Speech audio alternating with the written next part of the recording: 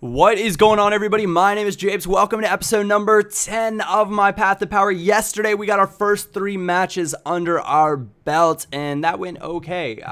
2 wins, 1 draw, no losses. I guess I'll take it for first few matches of FIFA. Not too shabby there, but I went out and I picked up a CF the Striker card for Dybala. Now, as I mentioned in yesterday's episode, he is the one player that I am by far having the most success with.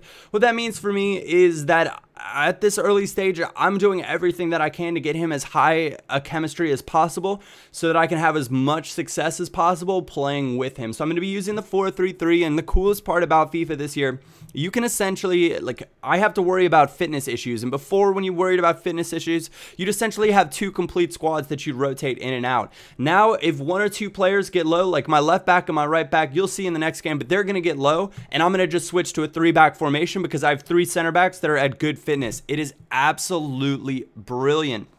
Now, I did live stream for a little while yesterday, and I got a little bit frustrated with the game. It is a bit difficult. However, after having played 15-ish games or so more, I've kind of figured a few more things out. So now I will be able to give out some tips and help you guys out. Nice little finish there from Dybala. Who knew that he could score goals? If that is right, I did.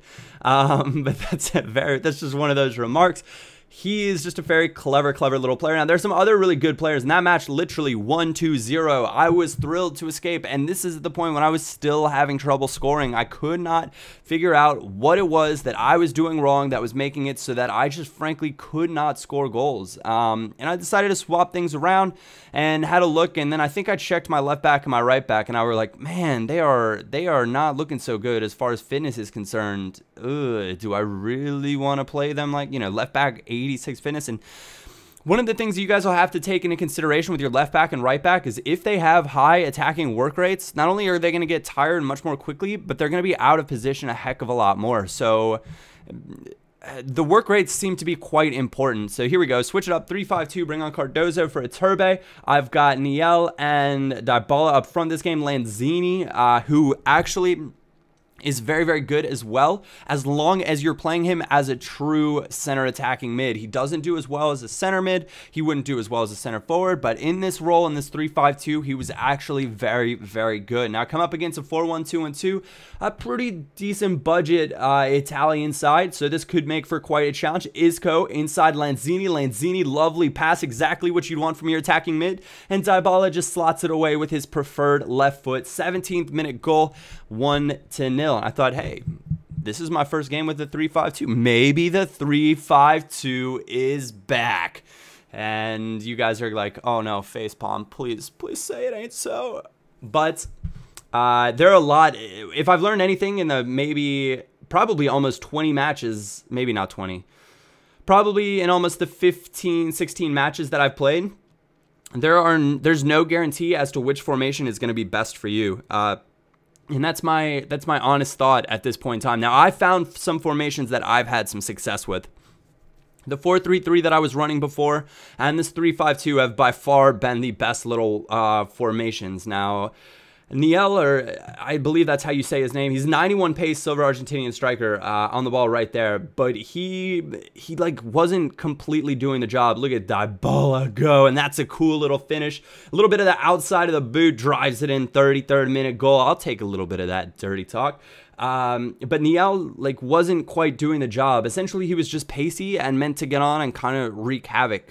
He's only 5'9", so, or maybe even shorter than that, so he felt kind of small. Isco right here, back to Lanzini, and you can see Lanzini just lovely bit of passing, finds Dybala, slots it away. That combination seems to be working quite well. So another goal in the 39th minute, and we are well on our way to victory, and we're scoring, which is awesome, because yesterday, I'm sure some of you guys could tell, I was like, yeah, I can't score goals unless it's on crosses and stuff. And one thing I will warn you with the early release, connections will be lost. It is inevitable. And this guy, he was making a pass, his connection dropped, but we won the title because of it, so happy days. Win, draw, or draw, win. So we drew our first match, and then we've been on a nice little winning kick from there. But we get the extra coins for winning the title, which I think is something like 2,000 coins, which you see on the screen right now, so happy days there. I actually need to go through. I looked at my trade pile from on the web app, and I put so many open bids on some of these Argentinian players that I've now doubled up on some of them, and I really should list those away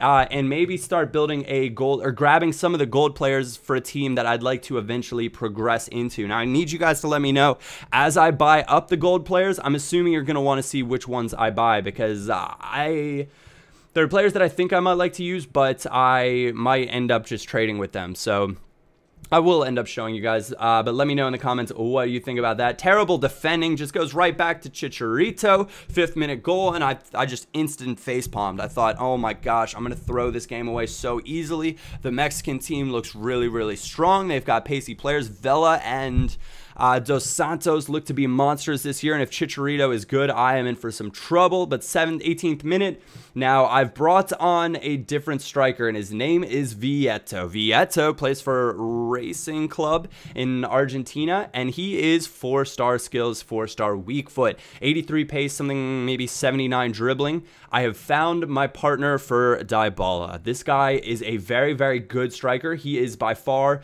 the best of the rest behind Dybala. He actually outshot. Actually, I don't think I played Dybala this game. Maybe I did, maybe I didn't. I can't remember.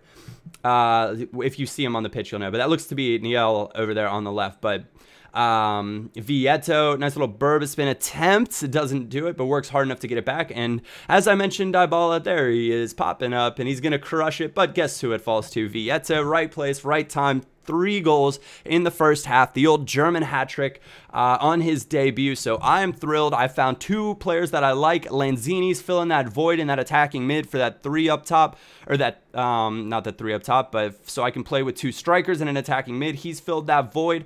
I've found Iturbe's quite good for the 4-3-3. The only problem is the right wing. So I am all smiles. Things are starting to click for me. Now I'm gonna sell on the I believe he plays for Werder Bremen, the Garcia, the center back. I just don't like him. I don't think that he's good. I think both of the non-rare Argentinian silver center backs in the Premier Division, or one is in the Premier Division Max, the other one I believe is in Premier Division, the Argentinian league.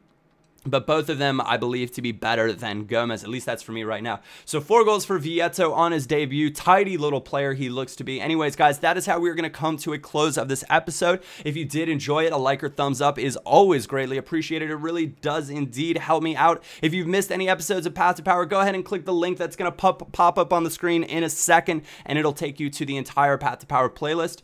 Other than that, my name is Japes, and I will catch you all next time.